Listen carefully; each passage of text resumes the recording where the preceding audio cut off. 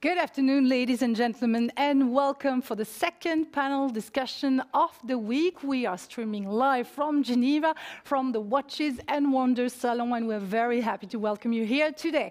What are we talking about? Well, we're talking about distribution and how distribution has been impacted by the pandemic. What will remain? What has changed? We will try to answer to these questions in a few seconds with my guests, so let's go and meet them.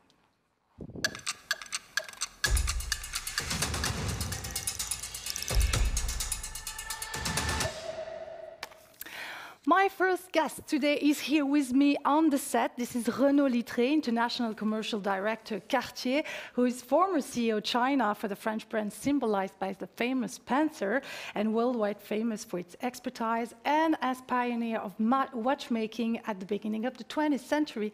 Good afternoon. Good afternoon. We're very happy to have you with us on the set. Delighted to be with you. Okay, shared pleasure. Next to me on the other side is Professor Stéphane Girod, Professor of Strategy and Organizational Innovation at IMD Lausanne. You help luxury brands innovate and transform in response to disruption, and you helped prepare this panel today. Good afternoon. Thank you. Good afternoon. A pleasure to be with you all, and thank you very much to all the watchers today that join us Exactly. We have some more guests. They are today connected with us. The next one is Philippe Tardivel, Marketing Director, Hublot.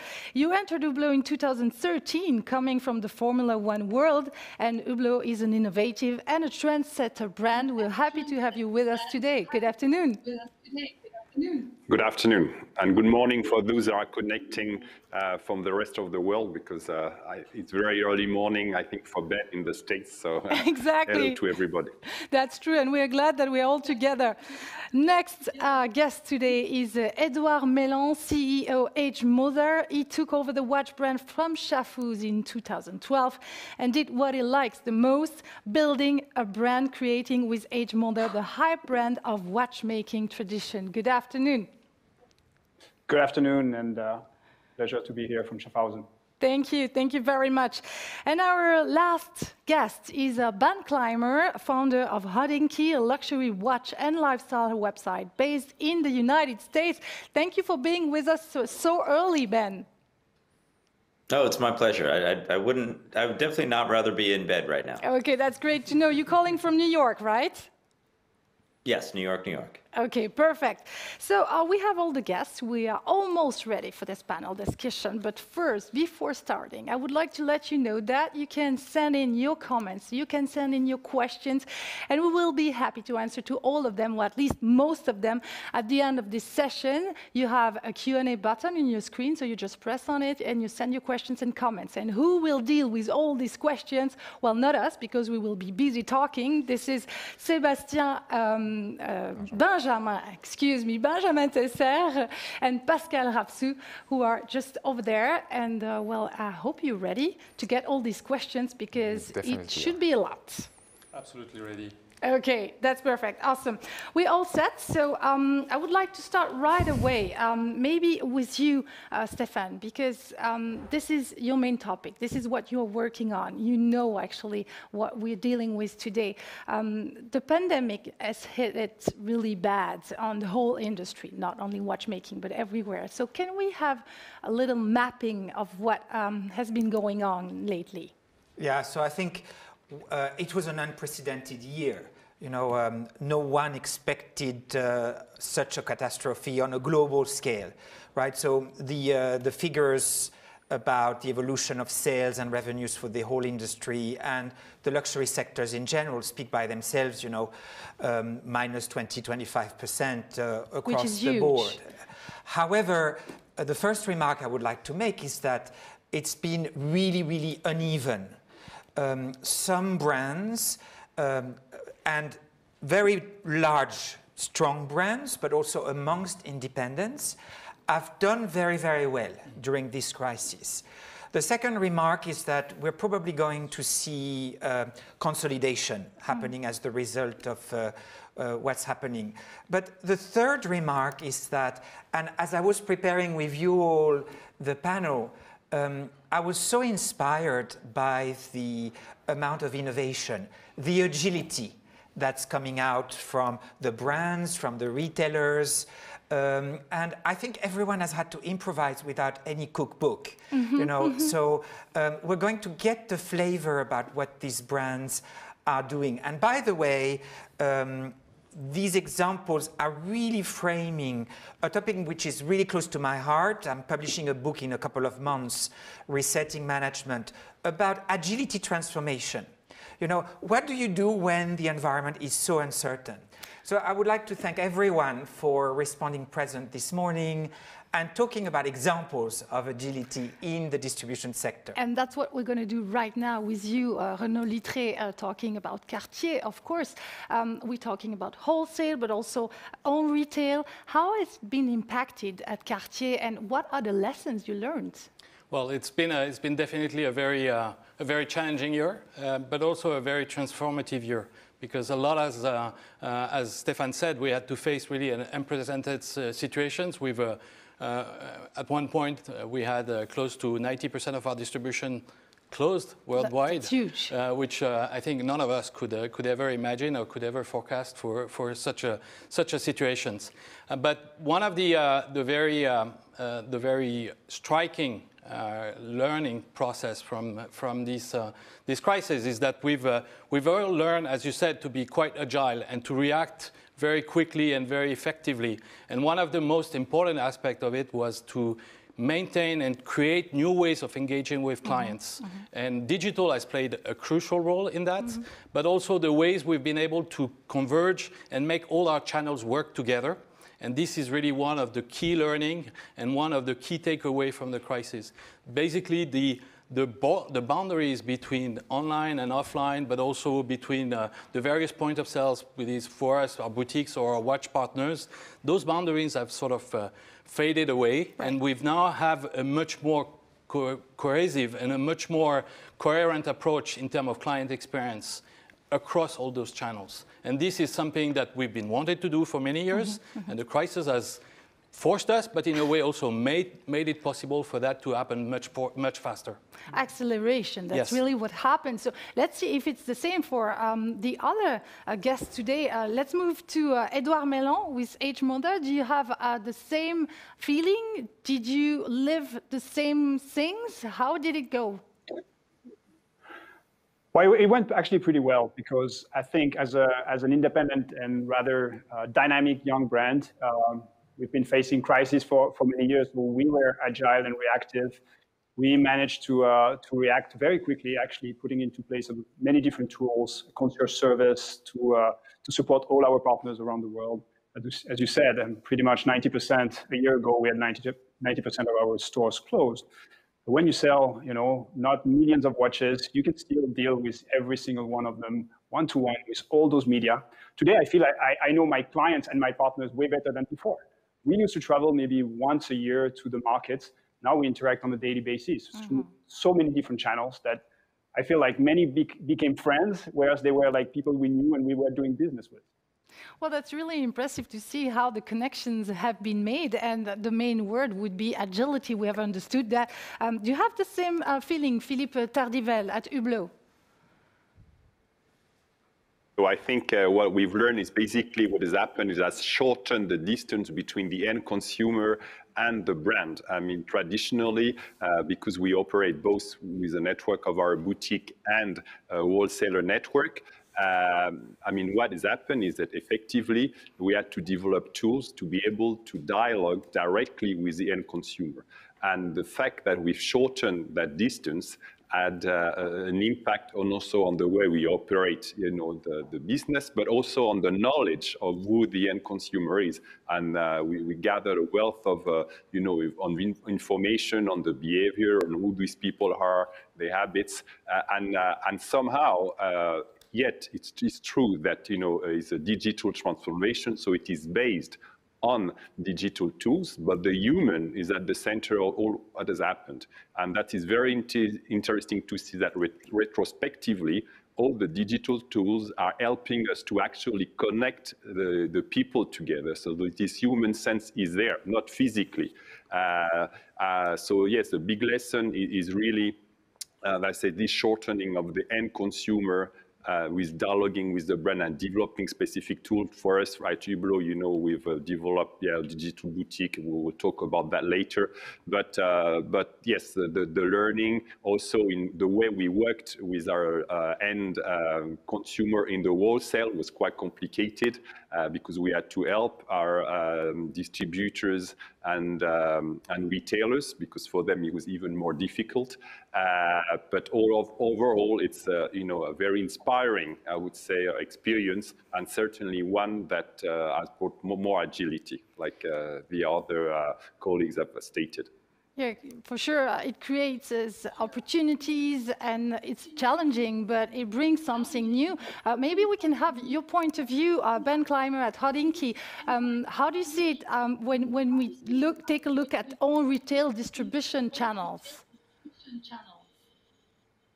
Sure. I mean, the business that we run is very different than my esteemed colleagues here. You know, we are a digitally native business. We in fact don't have any retail at all. We will and had one planned pre-COVID. But for us, you know, the transition from pre-pandemic to the middle of the pandemic to soon to be post-pandemic is really just an acceleration of things we already had planned, and really an acceleration of the inevitable, if I can say. Which is, you know, a focus for us on certainly commerce, and that's how we pay the bills, just like everyone else. But it really comes down to content and community. And with Hodinkee, we had built 5 years ago our own community platform that sees around 300,000 people every month. This is just active commenters on our site. And then our platforms see around 3 million people every month.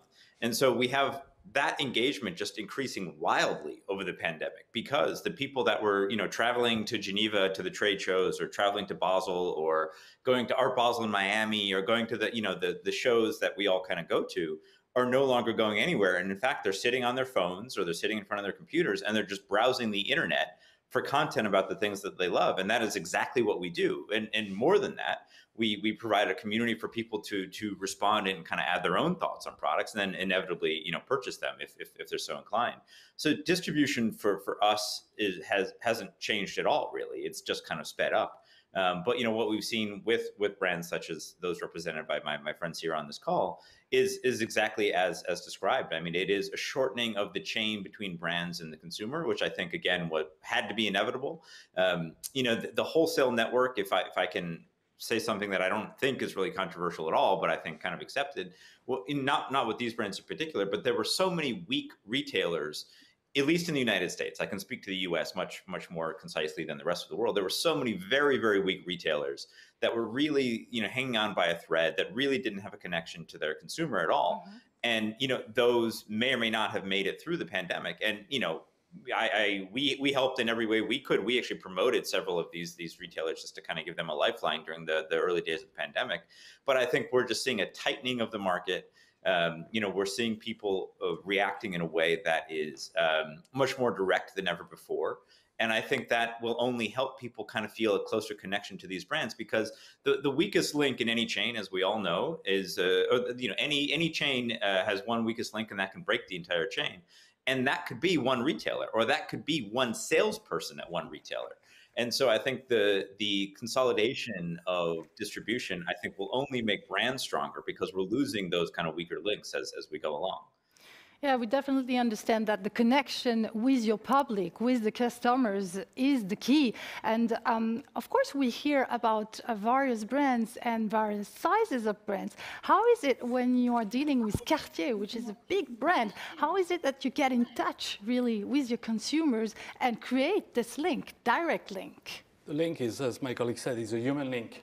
And every single point of sales creates these human connections and the connectivity with our clients, whether it's brick and mortar point of sales with our sales associates, or the sales associates of our retailers, or our e-commerce channels, or even our call centers where we have our ambassadors. So this link, these connections that we create, these human connections that we create, and as we said earlier, these more direct connections and these more this better understanding of the relations and the engagement with our clients is created across all these point of sales. So that's why this touch point, and this is why it's very important that they are all connected, because our clients are moving from one to another, and they expect to have the same seamless experience from one to another. I see you taking so many notes, Stéphane. What strikes you when you hear all that for the moment? Yeah, so I think it's very interesting that the human touch is absolutely fundamental. It's the DNA of luxury. But I think what's going to really make the difference, and here I'm thinking about you distributors particularly, is your data capability. Right? And I think one of the big shifts that I see for agile distribution is the ability to actually shift from a transactional model to one which is more personalized and intimate, based on understanding the customer context, right? And everything will be based and starting from where is your CRM.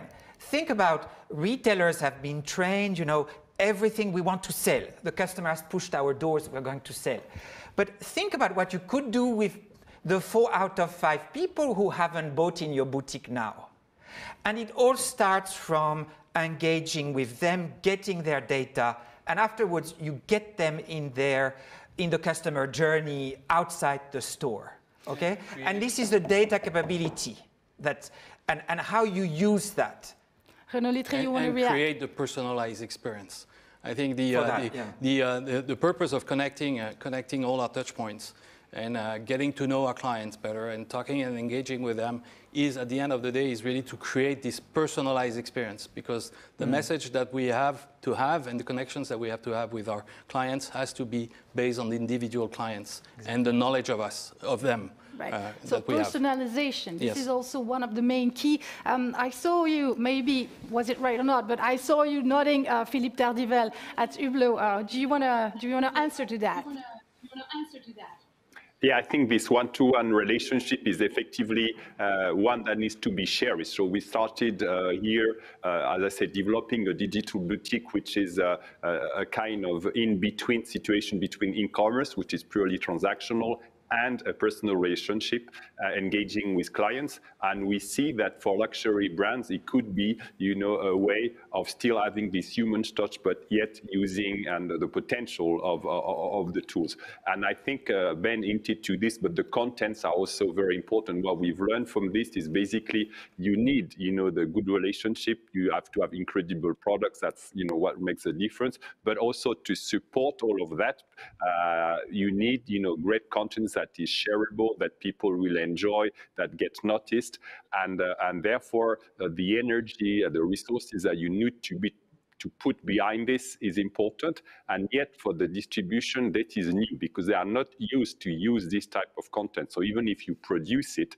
you have to help them be structured. They don't even have the human resources internally. When you talk to some retailers, and it's normal, it's most of the time family business, and they do not have, they're used to sell products, but not necessarily packaging them or showcasing them in a digital environment. And that's where there's a lot of pedagogy and helping them through this training of using all the tools that are available to them to push forward, the product and engage with the client. And of course, the data is the basis, because if it's like Stéphane was explaining, CRM is so important. And I think for an industry as a whole, yet we do not necessarily all have at all level used so far this type of central information, and certainly not with the wholesale network, because the wholesaler and the retailers, they would like to keep this at a local level, because this is their client, and not necessarily putting this in the greater database. So there is a work to be done there, as explaining that if you have a central database, then it's much easier to share, and it benefits to everybody. And now with the e-commerce, of course, e-commerce has no frontiers, there is no physical barrier. So anyway, you're going to be talking with clients away from your normal catchment areas, and that is also bringing other type of engagement in the relationship with clients away from the geographical catchment areas of your boutiques. Yeah, for sure. So that's a lot of data to deal with, but if you deal with the right way, then it becomes something that you can really use as a strength. I would like to go back to you, Edouard Meylan, CEO of Moser, and see how you feel about the doom and gloom for physical retail, because we've heard a lot of that, and with everything that we're sharing right now, what are the perspectives according to you? Just before I answer that, if I may, I just want to give the perspective of independent small brands on the subject we just talked about, database, data, CRM.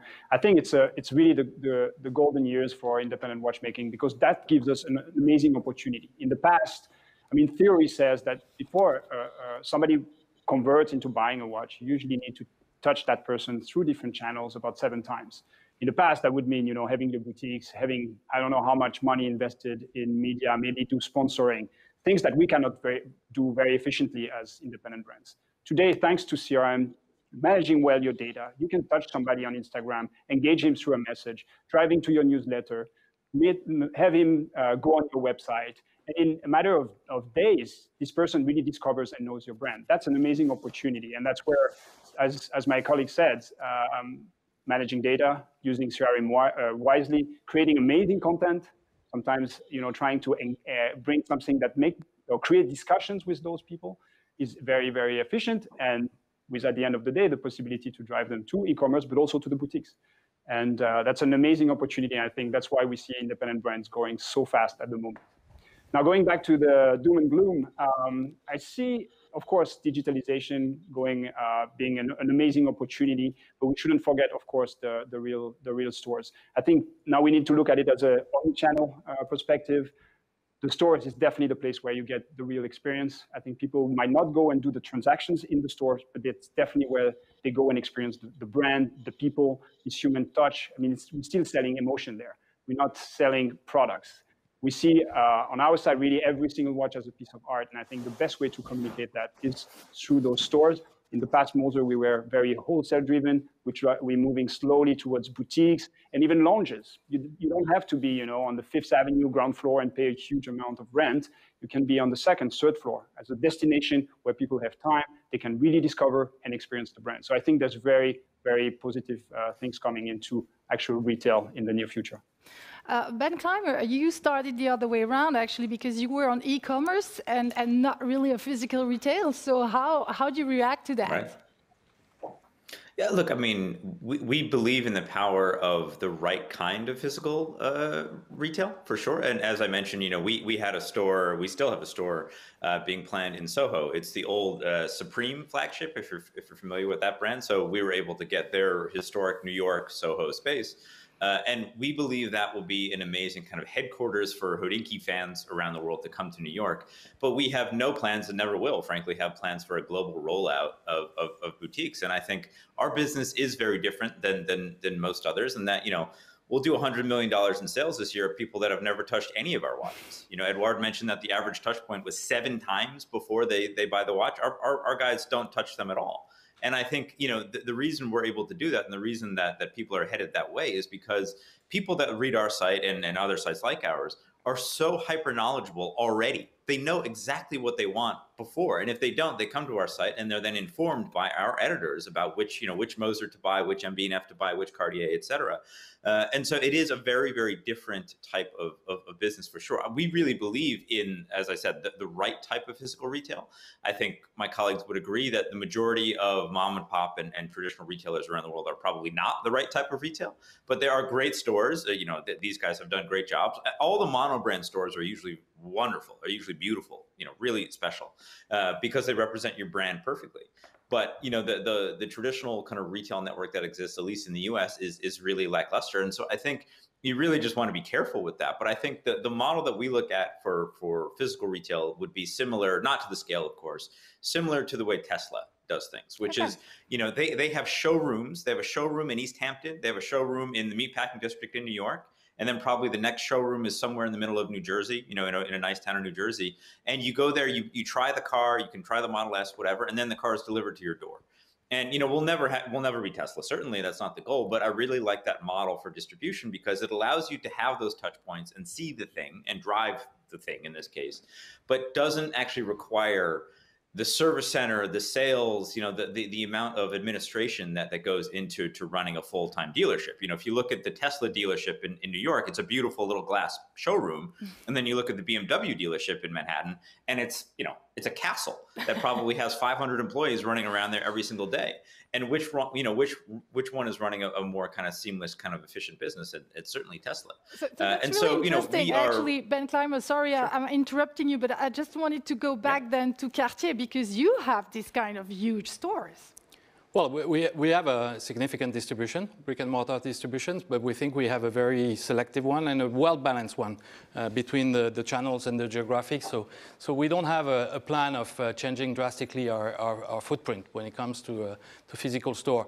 But to the point that was made, what we are doing right now is we're looking at how we reinventing those stores because we have to repurpose them. They have their purpose is becoming wider, larger, more diverse. It used to be purely transactional, and that's our store as well as our retailer stores.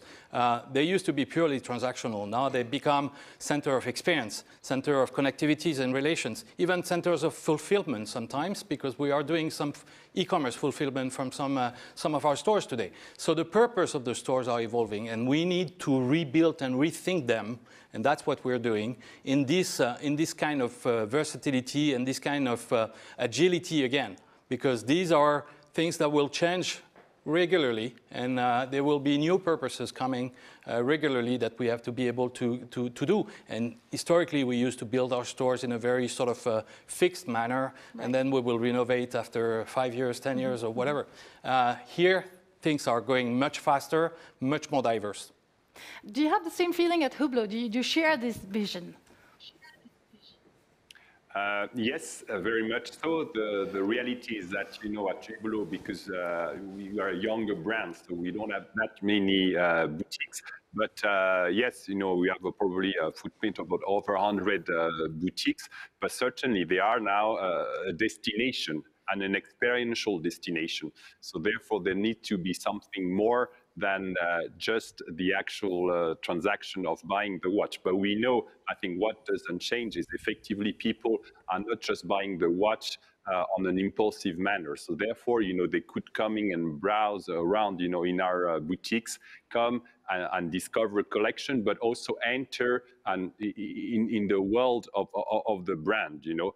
And I think it's entirely true that we need to be more you know, flexible in the type of, you know, topics of even type of merchandising that are inside the boutiques and the offerings, because people, when they buy, you know, watch today, they want, I mean, buying a luxury product is always, you know, realizing a dream, but somehow they want, you know, they're buying into an experience at the purchase, but also the evocation that goes behind the product. And these evocations, they need to feel and have some, you know, insight already in an environment that is probably more open.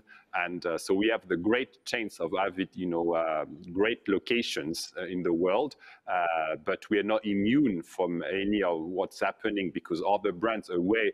When you look at sports goods, for instance, at how, you know, those stores have evolved, that can give us a hint as to what people are behind, you know, are going for. I mean, most of the time now, they're going into a store just to see the products or try it, but probably go home and buy it, you know, digitally. So that's why the expectation of the experience is completely diverse. So yes, we also think that inside of the customer journey, there will be, you know, a pass through the boutique at some stage, and therefore we need to have an offering that goes beyond just the transaction in the boutique.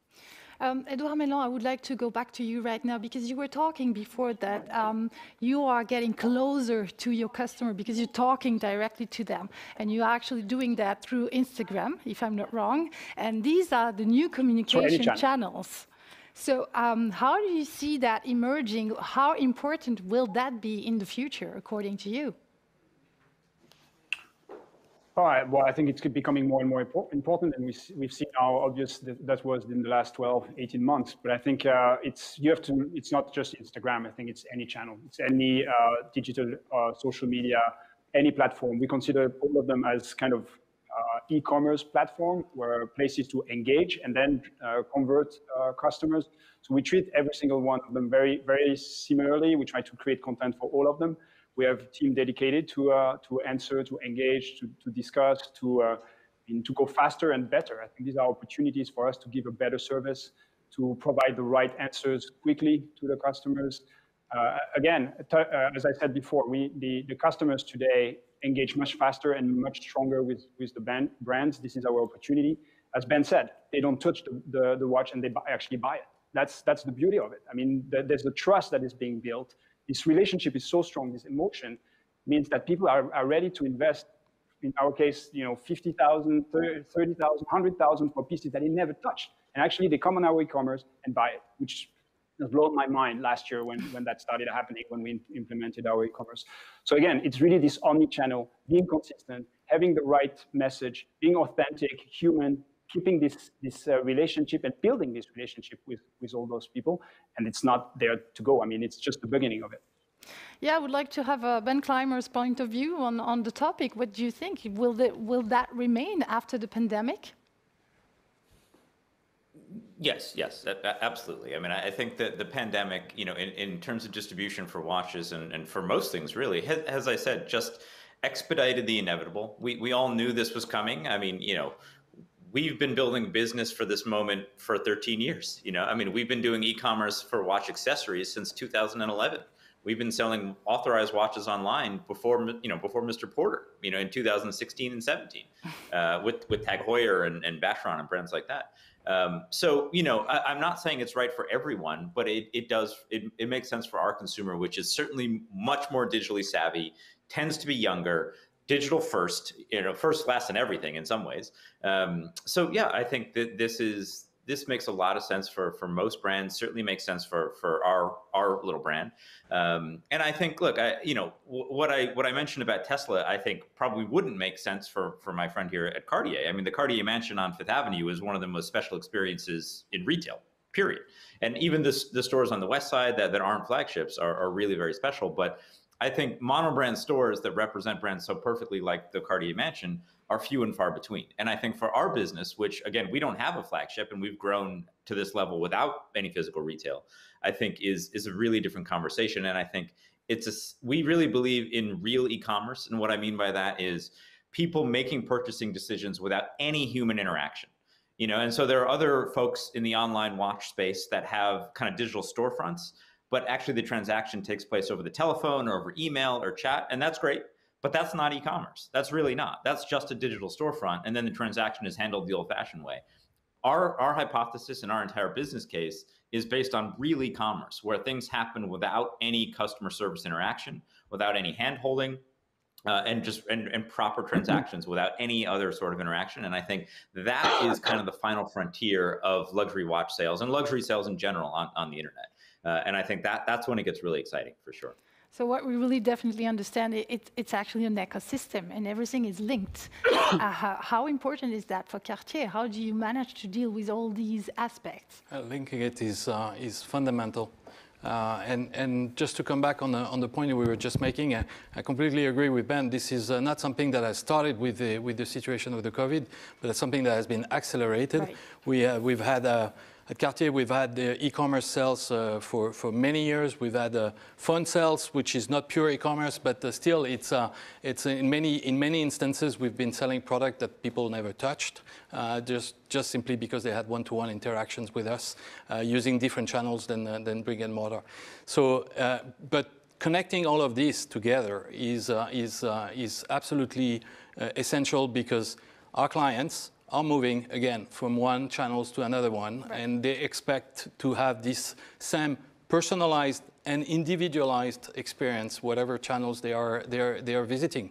and they can easily start in visiting one of our stores, then going online, then having interactions with one of our retailers for the same product, and at one point there will be a conversion. So what we are trying to do is to make sure that along this chain there's never a break, right. so that the client can really feel that he's talking to one maison and one network. Mm-hmm, mm-hmm. I would like to take a look now into the future, because that's also what we'd like to know, all of us, but it's hard because we don't have a crystal ball. But we have a lot of retailers watching us today, for sure. What would you suggest to these retailers? And let's start with you at Cartier, Renaud Litré.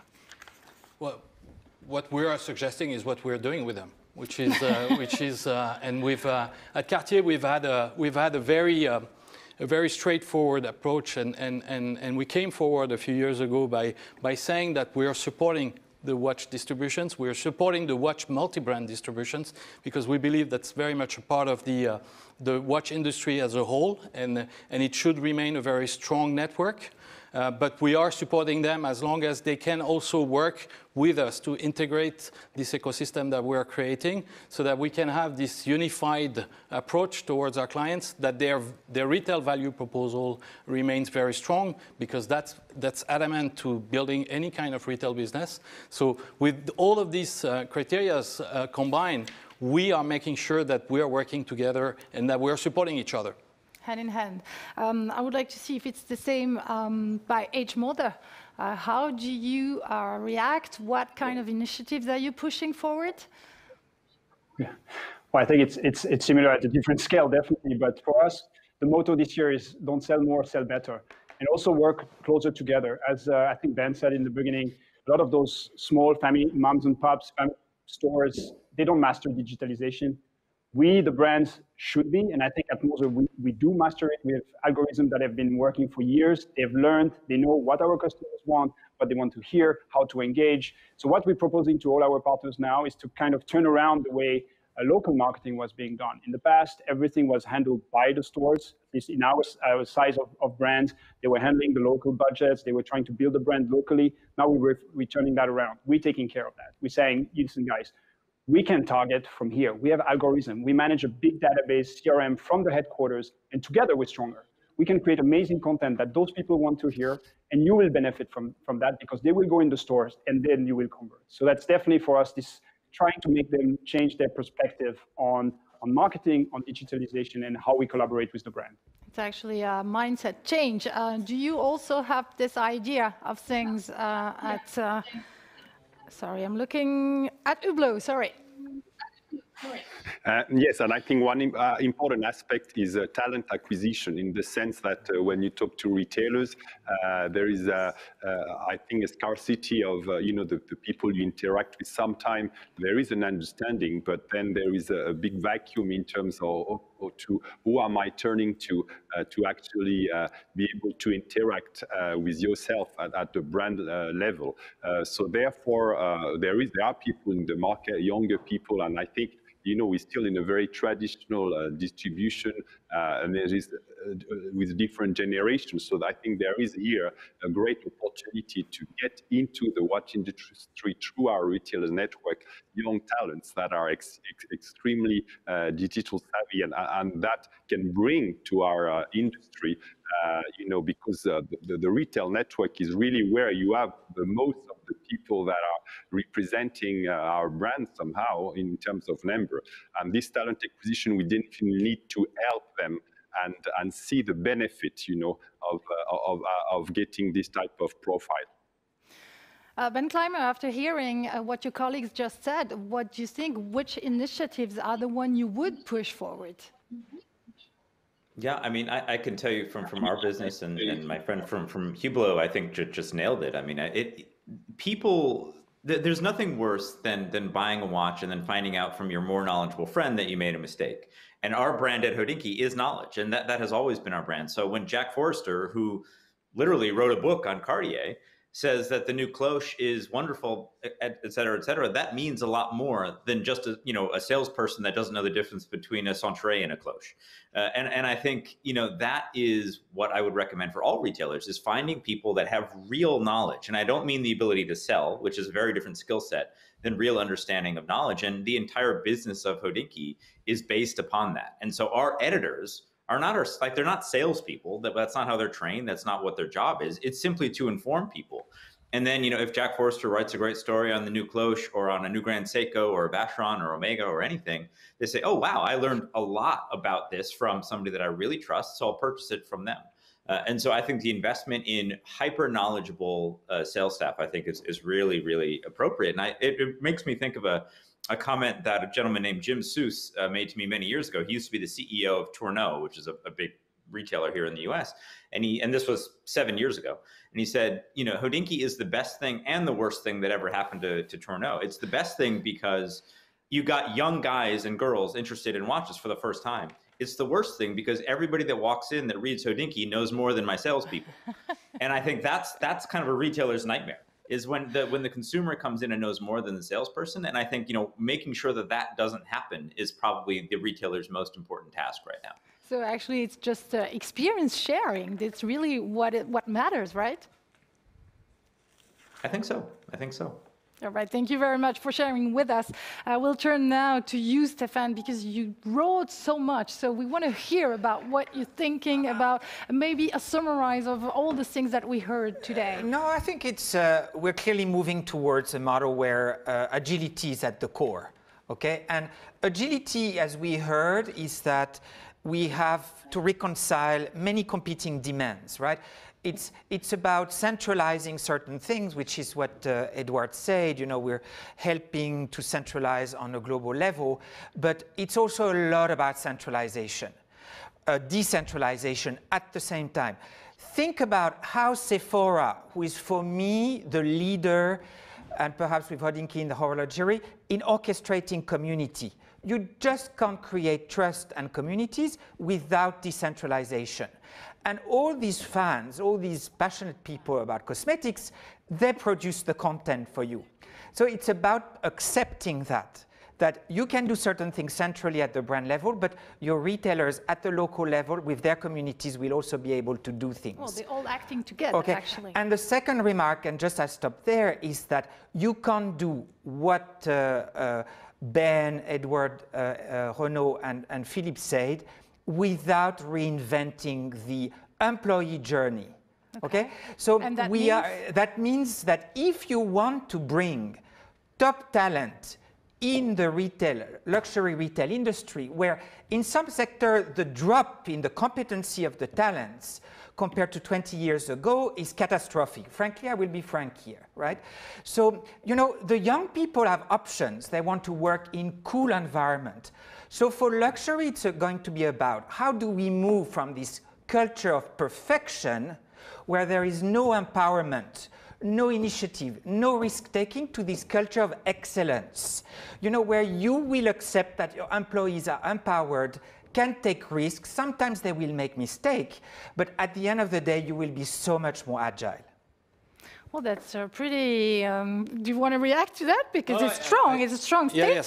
Yes, I agree, and I think but one of the key elements in the change, and that's also the way we are rethinking our boutique, is that we need to start from the client intentions, because the client intentions has to drive the experience, and that's why it has to be personalized. Once again, people come into our stores with very different expectations in terms of experience. Yeah. Some want it very fast. They want something. They've been online. They know what they want. They want something quick. They want it quick and efficient. Others want the full experience. Right. And being able to empower, as you said, empower the team to do that with the proper knowledge, which is absolutely very important, is extremely important. And having the place that allows for this kind of versatility is also very important. So we cannot think everything in a monolithic way anymore. Thank you very much for sharing. Well, this is actually the moment where we will get the questions that you sent in during this whole session, the comments as well. So I'm going to turn myself to Pascal, and I would like to have a state of affairs right now. What were the main topics that people reacted for?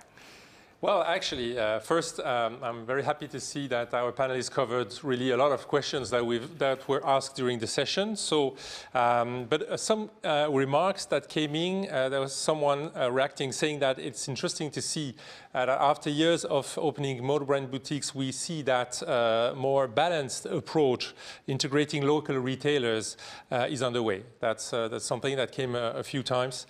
I have a quote from William.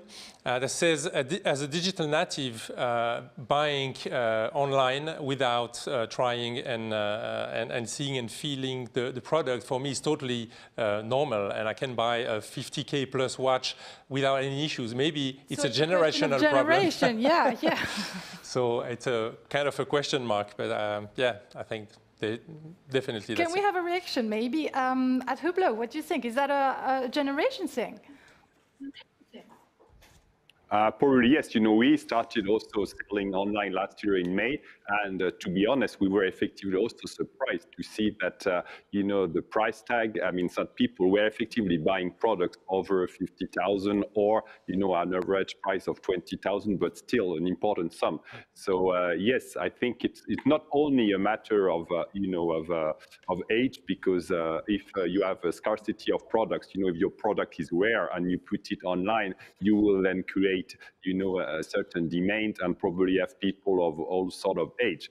But for generic collection, probably yes, you're more likely to nail young people, and they have no problem with this because there is a brand trust behind that. I think this element is also important. It's obviously there is such an element of trust with the brand that is being established with all that you are doing away. I mean, on the digital platforms, but away as well in terms of experience. That is reinforcing and knowing that anyway it's a good purchase. So the trust is important. Another point, maybe Pascal, that popped up. Yes, a few questions about phygital. The new normal is phygital. So one question would be: is digital distribution going to fully take over physical distribution in 2 years, 5 years, 10 years, or is it going to be actually a mix of phygital approach? Share. Who would like to answer? Do you want to answer at Edge Moser? I can, but I think I would quote Ben on that one. I think for the short term, definitely, I think what Tesla is doing with this combination of multi-channel, omni-channel approach with experience in those showrooms, which are not about selling the thing, but really experiencing it, combining it with all those online digital communities and everything if we're looking at 5 years, 10 years, I think that's the future. Ben Clymer, do you agree? Beyond that, I have no idea. I would agree. I mean, I think the best way to think what's going to happen in the watch world is what's happening in cars, what's happening elsewhere.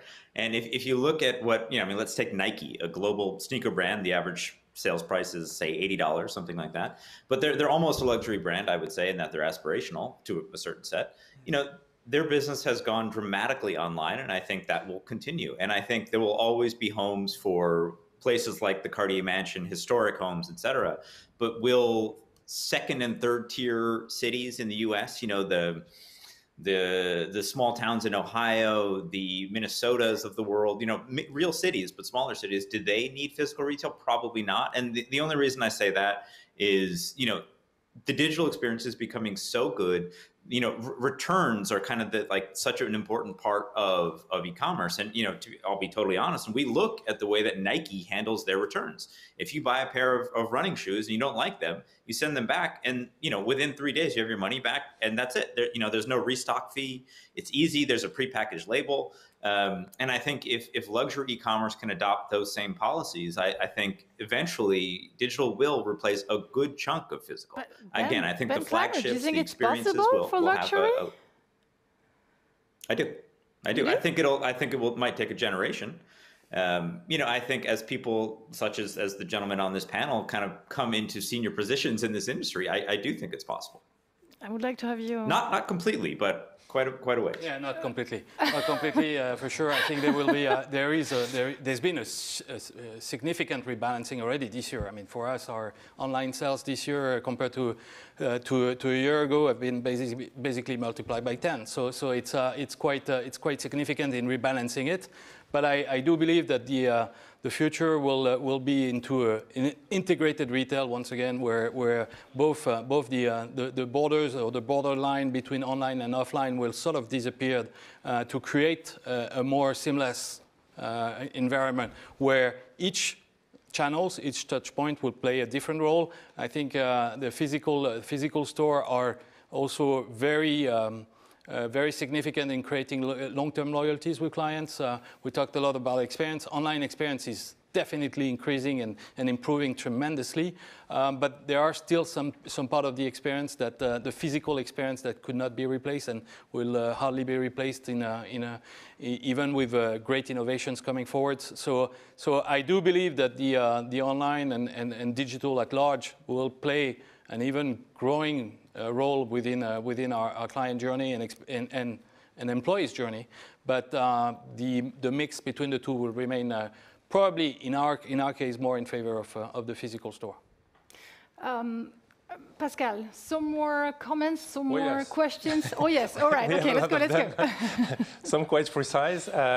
One is about CRM, as Stéphane beforehand rightly said. It's always been a topic and is even more important today.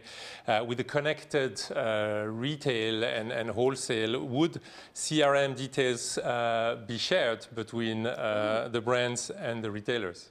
Is that something possible? Another time, the same question. Who would like to answer? I see you smiling, Moser. Do you think it's possible? Well, I think by law, it's complicated. I think there are, especially in Europe, very strict rules about that, and you have to be careful. I think privacy is the utmost responsibility of the brand. I think of course, CRM is a great tool, but it's a dangerous one, and we need to use it wisely. So if you ask me, like, do you want to share the database with your retailers? If I'm not allowed to, I won't. And at Hublot, what do you think? Yeah, I think it's true that there are legal restrictions, but what we have at Hublot is we have the so-called Hublot T-Stack Club. We are the club of Hublot owners, and there's no distinction between what is owned by a retailer or a boutique. It's just Hublot owners, and therefore I think that sees that it is possible and it's beneficial for everybody. So effectively, in terms of ownership and the fact that the people have to opt in a certain system is very important to keep those silos, because people do not want, they have a trust again in the brand and that the data is being shared.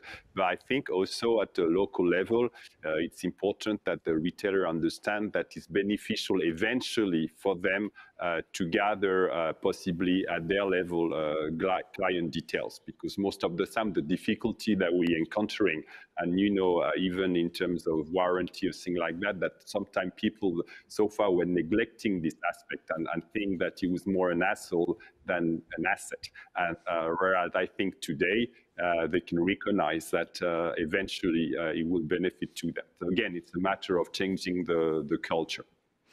Another question, Pascal. Yes, it's a very direct question regarding Hodinkee, as Hodinkee is able to really pick their assortments. Is this freedom going to be extended in the future to retail partners? Ben Clymer? Well, I can't speak for what is an option for other retail partners, but I think, we occupy a very odd, strange place in the watch industry, in that we are, a leading media platform, and we are different than a retailer in certain ways.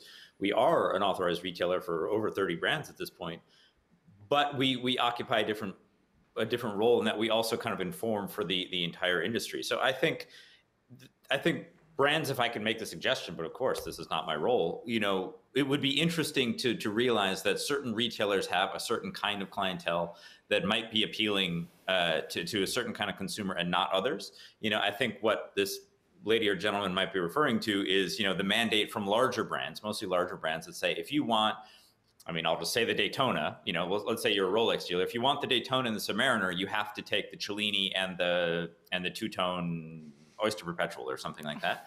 And I think, you know, that makes sense if you're Rolex for sure. But, you know, and I think there are other things. What we do at Hodinkee is find stuff that appeals to our audience and be very honest with our brand partners and say, hey, this is great for a certain kind of buyer, a certain kind of market, but our people won't buy it, and they just it's just not up the alley of our consumer, and that's okay. And I'm not like, Hodinkee is not representative of watch buyers at scale. It's representative of a very particular type of buyer, and I think acknowledging that at the brand level, I think would really be helpful and allow retailers to succeed, so that they don't have to take on all this stock that they know inevitably it won't sell. You know, if a retailer is telling the brand that we can't sell this thing, then why would a brand force them to take it? Sure. That's kind of a great concern. But, you know, again, it's not my place to answer that on behalf of the brands, for sure. Renaud, Litré, I saw you nodding. I'd be happy to talk about it, because we've taken exactly the opposite stand. All right. So what we're doing now with our retailers is that we're mutualizing the stock among all of ourselves and making it available to everyone. So basically, there used to be a model that was described of a certain, first of limiting stock to per channels and making some product available only to certain channel and not others, and also imposing a type of product that the channel must be carrying. So what we're doing now is we're working on personalized offer again per point of sale, depending on the clients, and making the entire stock mutualized and available to everyone. So that's basically, the grail of omnichannel, right? Basically, Adidas is doing that too, by the way, across and globally. And we've started that. So that means we need to mutualize the stock and the stock ownership, but also the visibility and the availability of the stock. And this is something that we've started. We've done that 5 years ago in China, and all our point of sales in China, our external point of sales in China, are operating under this model for 5 years, and we're now looking at doing the same thing around the world. Edouard, Mélanie, I saw you nodding as well. Do you agree? Yes, we do that. I mean, at a different scale, we do that the same in China. That's the way we handle the high tax on importation that obviously forces us to do that even more. But that's also what we do on, especially on the higher end. You know, it's very expensive to develop PCs over 500,000. Those are kind of things that we mutualize with all our network. But also going back to what that was said before, I think the previous model was very dangerous, and I think the result was what we saw in the secondary market, with watches being killed in terms of secondary price, which is actually the real price of, or the real value of those products. And I think brands are slowly realizing it, that when you want to know really what is the value of the watch, then go on the secondary market and you'll find out. And sometimes it's quite not so satisfying for certain brands, I would say. Pascal, we have a very, very small amount of time to get maybe a last comment or last question. I think we really covered most of our questions today. It's a very rich conversation. Great question. Indeed, indeed. Well, it's my time now to thank you, all of you, for being with us today. Stéphane, thank you for analyzing and giving us a perspective on the whole topic.